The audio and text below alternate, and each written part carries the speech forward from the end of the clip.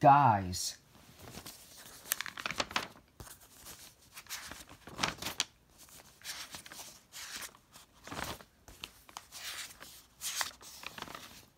if you pull fire alarms for fun, and if you tamper with fire alarm equipment, you're going to get in big trouble. So, when you're out in public, don't ever do this. Don't ever pull fire alarms for fun, and don't ever tamper with fire alarm equipment. If you do either of that, you're going to get in big trouble. You're going to get fined, and you're going to get arrested for doing that. So, don't ever do that. If you want to do these things to your own alarm, that is totally fine. But if you're doing it with an alarm in public, that is not okay. Only pull fire alarms if there is a real fire, or if you have permission to do it during a fire drill, or if you have permission to test the alarm system, or if you have your own alarm at home. It's fine to pull the fire alarm for those reasons, but if you're pulling the fire alarm for fun because you think it's funny, that is very, very bad.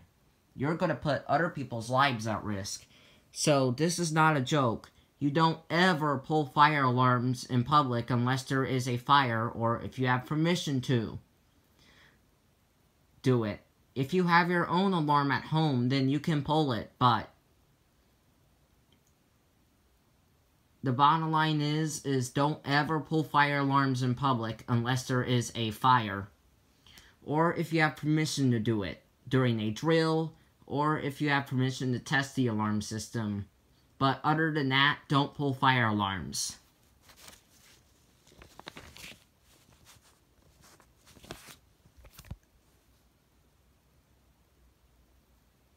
If you pull a false fire alarm, or if you tamper with fire alarm equipment, you're going to get in a lot of trouble. You're going to get fined, and you're going to get arrested, which is not what you want.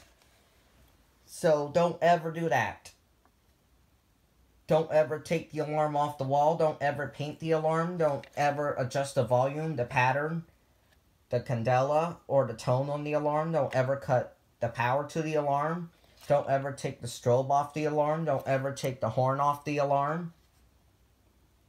Don't ever take the screws off the alarm. Don't ever take the alarm off the ceiling.